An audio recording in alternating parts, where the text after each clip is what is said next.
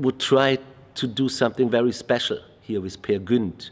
We have this really obscure adventure and trip, yeah, with all the trolls in the mountains, then in Africa, then in a hospital for silly people, then back to Norway, and I decide, no, it's just in his head, all the trip and his whole life. The first sentence in this play by Ibsen is from his mother.